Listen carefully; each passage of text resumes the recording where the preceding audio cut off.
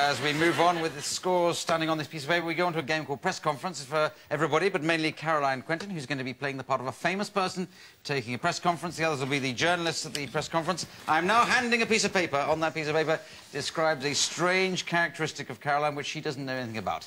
But she'll work out what it is based on the questions and answers that she receives and gives in the course of improvisation. OK, where you go. Good luck, Caroline. Thank you all for coming here today. I will be doing the photographs after. Will you? Yes, I will be doing the photographs. Oh, yeah, you have a question for me, sir? I'd like to say good morning first. Hello, hi. How long did this whole process take? 7 hours. 7 hours. To finish. From the moment I started, it was 7 hours until it stopped. Yes. Did it come out all right? It came out quickly. And it came out with a little bit of sticky stuff, but there was nothing. I hear there was some unusual tools used. Yes. Well, you say unusual. For me, they were the only thing to use. There was a thimble, a step ladder, and a thermal vest. Oh. Yes, sir. Was it green, as we've always heard?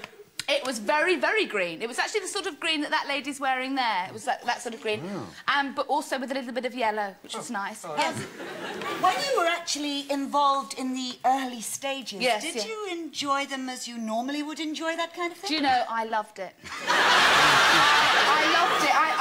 I think I can honestly say I've never enjoyed anything as much in my life. So, did it come out easy, or was it a Klingon?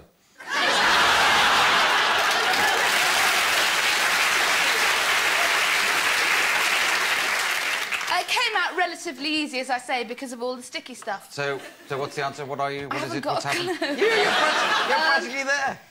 Yes. Did you do the normal breathing exercises? Oh, I did when I was giving birth to a Klingon. To an alien. To an alien. Yes.